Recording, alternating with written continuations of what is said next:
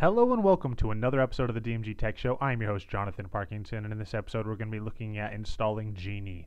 Geany is going to be the all-in-one editor for your HTML, PHP, JavaScript, Java, C++, anything that you're really trying to get any editing for as far as development and coding. This is going to be my personal favorite.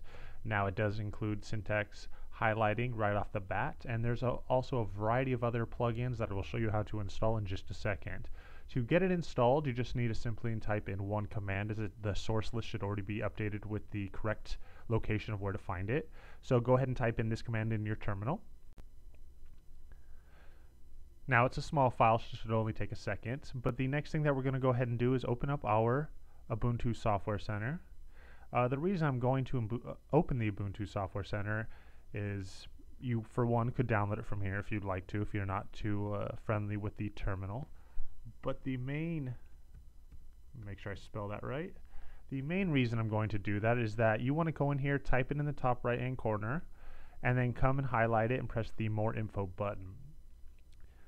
Now once you've pressed the More Info button, you're going to see that I do have it installed. It gives a kind of like a little description of what it's about, a review, but the key is the add-ons, and you're going to see there's quite a few add-ons to pick from.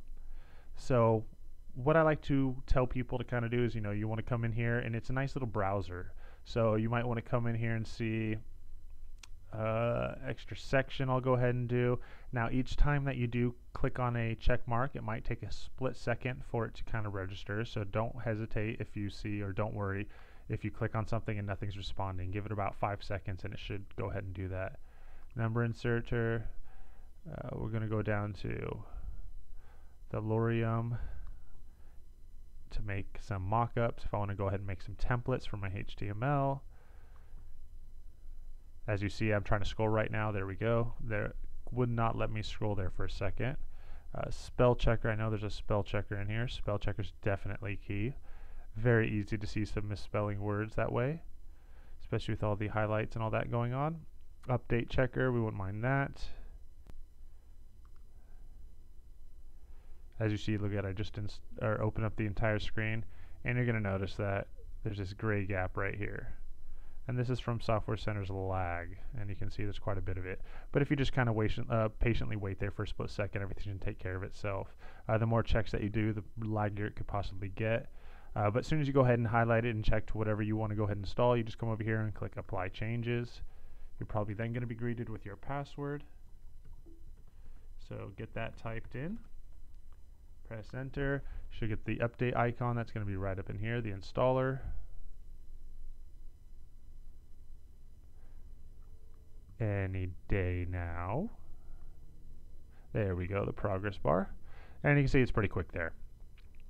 So once we've done that, I'm going to exit out of the Software Center, so just take one quick second.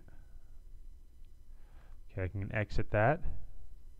There's Geany. Now I can either go into Tools, Plugin Manager, and you can see I have them all there. You just need to make sure that you check the ones that you want to use. So I want to use the tree browser, and you see how I check the tree browser and uncheck the tree browser? You're going to notice on the side right there. Tree browser, done. Spellcheck is going to happen in here. Insert numbers. HTML characters, extra section, update checker, and I'll just leave it like that.